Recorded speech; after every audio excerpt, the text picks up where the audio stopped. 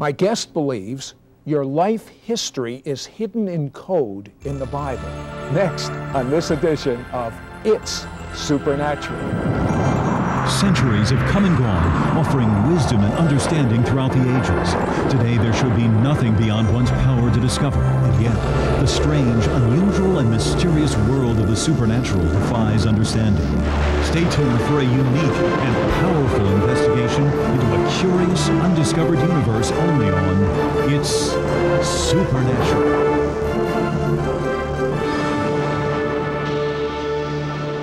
Hello, I'm Sid Roth, your investigative reporter, and I've been so looking forward to this show because I have Roy Reinhold here, and he's one of these people that have found hidden codes in the Bible.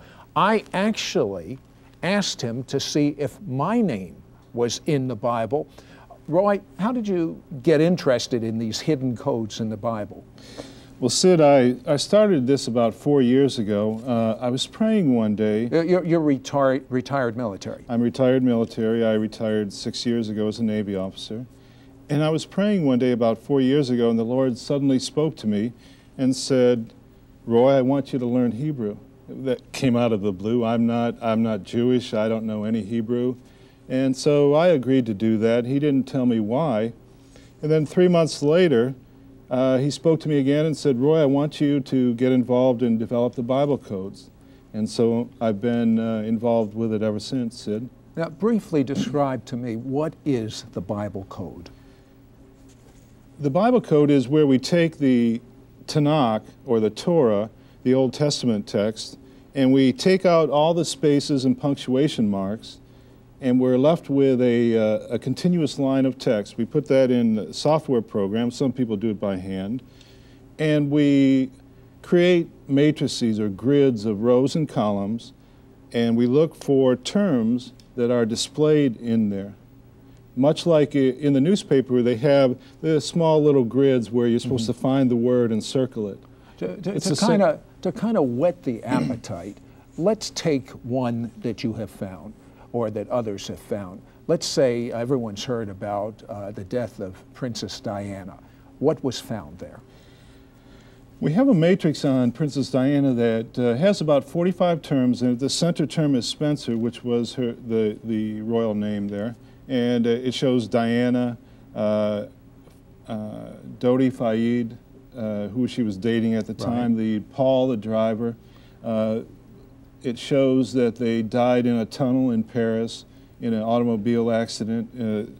Photographers are prominently mentioned, and a lot of other incidents about the tragic accident with Princess Diana. If I was to take another book that was just as big as the Hebrew Scriptures, let's just take a book like War and Peace, and assuming it was in Hebrew, because it would have to be in Hebrew, right. And I was to run the computer test, would I find similar things? Could it be in any book, this many things altogether? If you look for one or two terms in it, you'll find those in any book in any language. What makes the Bible code different is that we find large clusters of groupings of terms that are clustered close together and that are tied together. In another text like War and Peace in Hebrew, what you'd find if you were looking for like the University of Purdue, someone had gone there, those are word pairs. They should be close together. In a random sense, in a matrix, it might be University over here and Purdue over here. You know, they don't go together. But in the Bible code, they're together.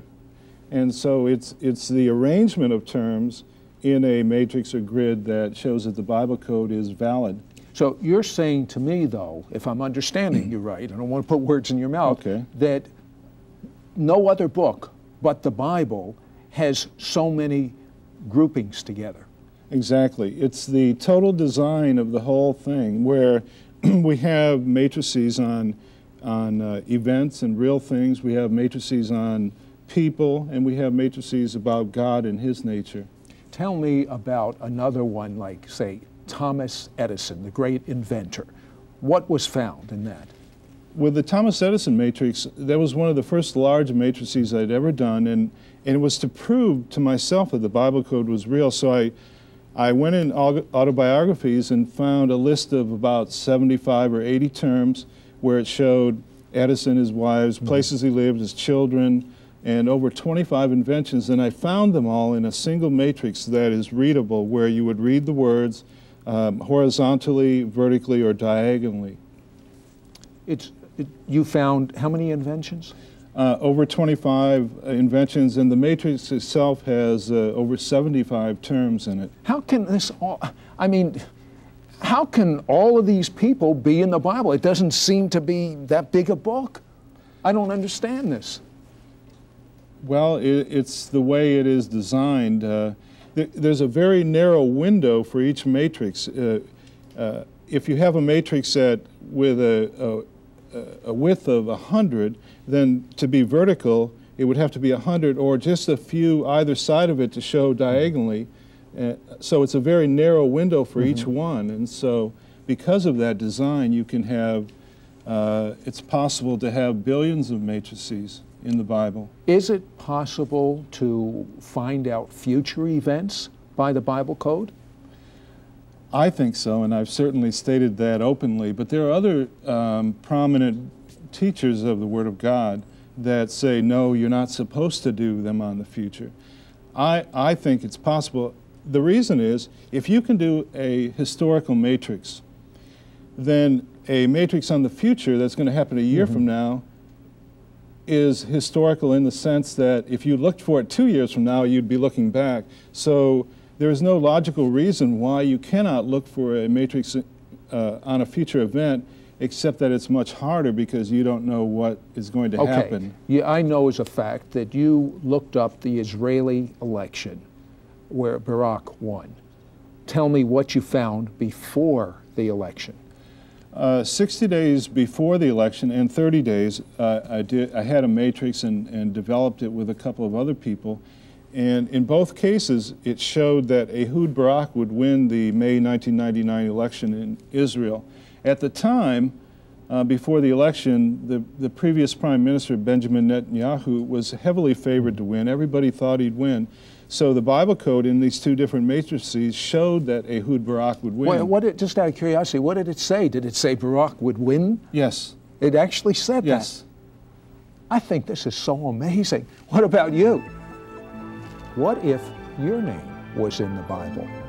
I'm looking forward to the fact that there's all sorts of research done on my name in the Bible. I mean, and he found the most amazing things. I'm still having difficulty not believing that it's there, but just comprehending that this book we call the Bible, that many people just have dust on this and is sitting on a shelf, is so supernatural. We'll be back right after these words. Don't go away. Hello, YouTube. Mishpacha. Mishpacha is a Hebrew word. It means family. This is Sid Roth. Welcome to my world, where it's naturally supernatural. If you've been blessed by this show, please subscribe. Then click the bell so you won't miss a single episode of It's Supernatural. Hello, Sid Roth, your investigative reporter, and just during the break, I found out last week Roy found something.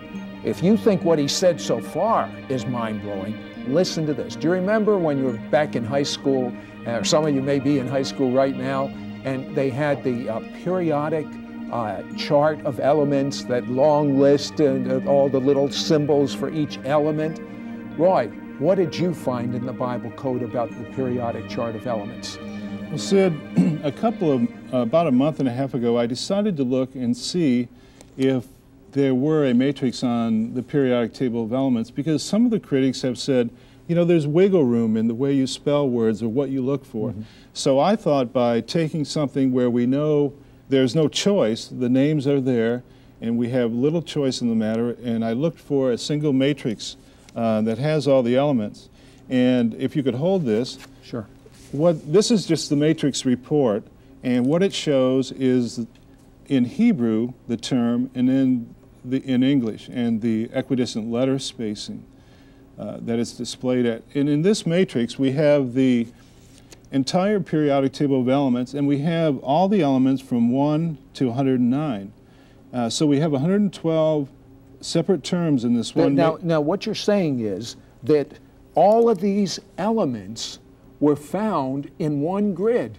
In one grid, and not only found there, but you can read them on it, vertically, horizontally, or diagonally. So it's an incredible breakthrough for people who've had a scientific background. Now, did it say in code the periodic table of elements also? Yes, the center terms here are periodic table of elements, now, right in the center. Now, what I'm concerned about, Roy, is some of the viewers perhaps don't quite understand the Bible code yet. So I'm going to say it in a simplistic fashion, and you correct me. You be the teacher right now. As I understand it, when I was a kid, I would find simple codes. I'd have a sheet filled with words, and I'd go like I'd come up with an arbitrary figure that was the code, let's say 5. Right. Every 5th letter I would write down. I'd go 5 letters, I'd write the letter down. Then I'd go another 5, I'd write the letter down.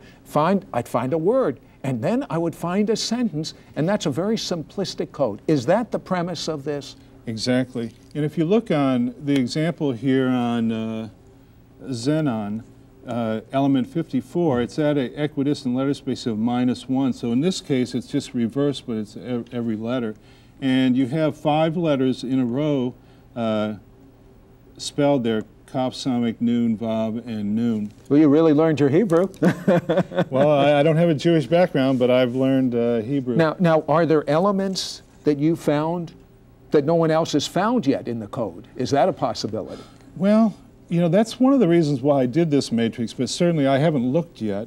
And there are 115 actual elements discovered so far, but any above 109 have a temporary name. And so I didn't look for them yet, since they had temporary names. But that's something I think I'd like to look for in the future, to see if I can find out how many elements God created, or what other elements are going to be discovered yet. Okay.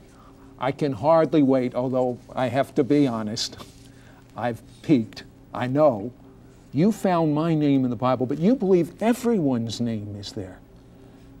Yes, I believe that there is a single matrix on the life of every person. We can't prove it because we've only done 50 or 100, so we can't prove that there is. But if you do 50 and all 50 are there, then you can kind of conclude that maybe everybody's.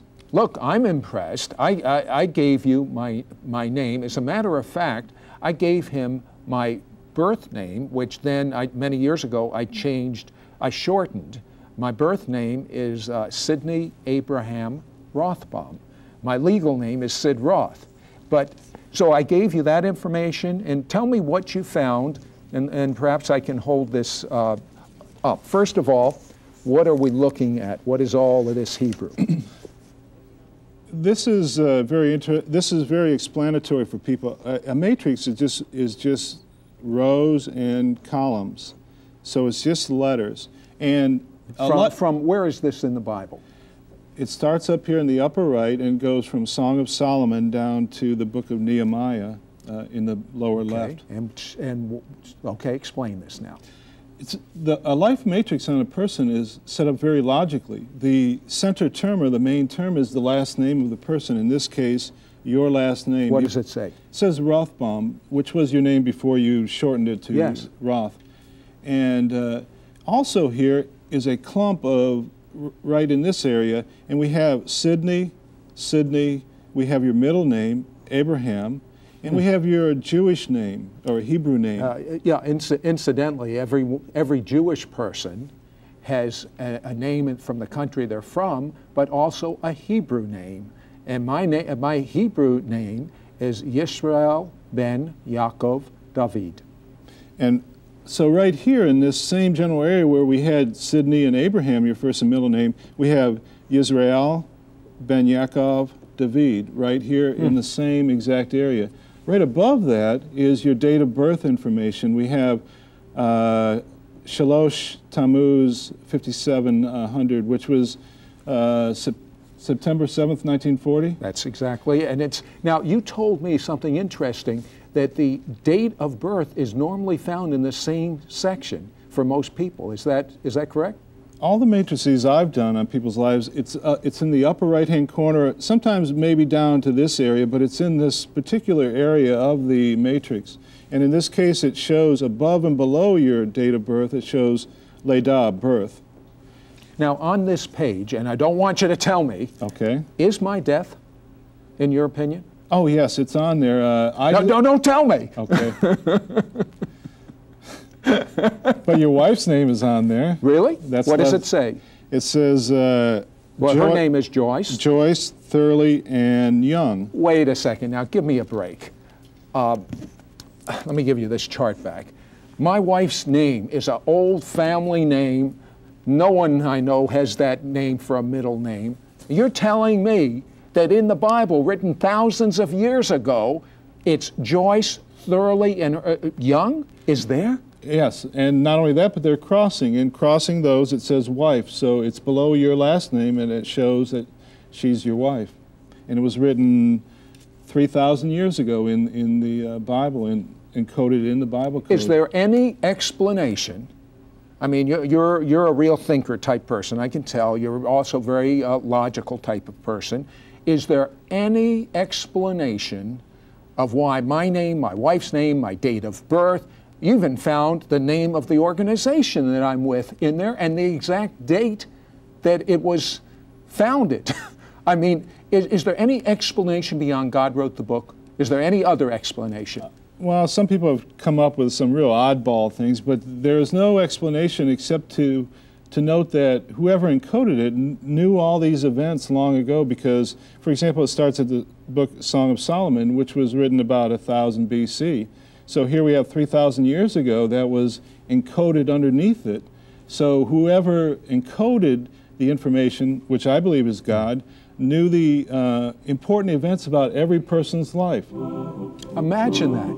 3,000 years ago, God put my name in the Bible in code, my wife's name in the Bible, the name of my organization, the date it started, the date I was born. I mean, give me a break, you skeptics. Where are you when I need you? We'll be right back after this. Hello, Sid Roth, your investigative reporter. I'm here with Roy Reinhold. And Roy, you said that in code, and this really surprised me, there are only 3 places where you find Jesus the Messiah, that phrase, or Hebrew, Yeshua HaMashiach, and one of them had an astounding thing in their matrix. Tell me about it. Yes, in the entire Tanakh, the Old Testament, Yeshua HaMashiach is only found 3 times. And I cut out the center part of it to show the audience. The center term actually says, Mahushai Yeshua HaMashiach Halo, which is translated into English as, what is he, the gift, Yeshua the Messiah? Is it not? Surely it is. Say that again, will you? What is he, the gift, Yeshua the Messiah? Is it not? Surely it is. It's an incredible central... Can I hold that up? Sure. Tell me about this now. It's an incredible single central term of 17 letters long. Now, on a statistical basis, the chances of that occurring are infinitesimally small. And what was incredible about this matrix, as I looked at it further, is that this particular matrix, next to it, it says, announcement, I am coming soon with love to Israel. Oh my goodness, it really says that there? Yes, and Jesus, get this now, Jesus the Messiah, announcement, I'm coming soon with love to Israel. Again, skeptics, where are you when I need you? Go ahead. And the matrix goes on to cover the second coming. That's why this matrix is so important. It covers all aspects of the second coming of the Messiah. Of the Messiah. It talks about him. How does this line, what I want to know is, how does it line up what is in code with what it says in our translations in the Tanakh? In other words, it tells us what to expect in the Bible. Does the code also tell us the same things or different things or more things? The Bible code actually agrees with the prophecies of the Bible. And in some cases it amplifies and gives us a few more details. For example, this is only the center part of the matrix, but if I showed you the whole matrix, up above in this area, there would be an area that showed where the armies of the earth will attack the Messiah, and they're going to use chemical, nuclear, and biological weapons How do you against know him. that? It states it specifically. Really? Yes. And But they didn't know about chemical and nuclear and biological weapons when the prophets, ancient prophets, penned these words. no, I don't think the people who wrote the book knew any of that. There wasn't even an automobile, or computer, That's or right. telephone. Exactly. Nothing. But it states right in there that nuclear, chemical, and biological weapons, and they're going to attack the Messiah, but he's going to render the weapons useless or be turned back on the armies that launched them, which is exactly what, for example, is written in Zechariah 14, where it talks about the armies of the earth attacking the Messiah and the weapons being rendered useless. And then there's another area that's really interesting in this matrix, and it talks about judgment of the people living on the earth. And specifically, it talks about judging of the Jewish people in the prophetic fulfillment of Yom Kippur, which is the Day of Atonement. And it talks about the... What do you mean by judging? The Messiah is going to be sitting there on a throne, and he's going to judge the people who are alive on the earth. They're going to come before him, and he's going to judge whether they are going to be allowed to stay and populate the earth or whether they're going to be rejected. Now, the Bible talks about a book of life, and in Judaism, on Yom Kippur, we pray and fast that our name be inscribed in the book of life. Do you believe that the book of life might be the Bible? Well, if I answered it and said, yes, I think there's a good possibility, but I actually asked the Lord one day that question. While I was praying one day, and I asked the Lord, is the book of life encoded in the Bible? Certainly I know it's not encoded in the equidistant letter spacing system we're using now for the Bible code. And he answered me on it and said, yes, it's encoded there, but it's a different encoding system, and I'm not going to allow anyone to break that coding system right now. And from my and the reason why would probably be that this life here is a testing place, and if you knew your name was in the book of life and you didn't have to do anything about it or have any faith or read the Word of God, then it wouldn't be much of a test. So certainly some of those things are left as unknowns to us. Well, I've got a question. I have a question for you. And that is, it's unknown. We don't have the way to break the code, assuming the Bible is the book of life. But there is a way to know for sure that your name is in the book of life. I mean, absolutely know for sure. I don't mean just say a little prayer and have someone else tell you your name is in the book of life. I mean, there's a way that you can know yourself. And I'll tell you, because I had that experience. I know that I know that I know. I don't hope it. I mean, being Jewish, no one told me Jesus was the Messiah as a child. I learned that Jesus wasn't the Messiah, is what I was taught. But I had my own experience. And whether you're Jewish or Gentile, whether you're Christian or Muslim, each person must have their own experience with God. And there's no other name given unto men in which we must be saved, but that Yeshua HaMashiach, who is going to judge the earth. First, sincerely, tell God you're sorry for your sins, because you really offended Him. You really sinned against Him and Him only. Ask Him to forgive you. Ask Him to cover your sins with His blood.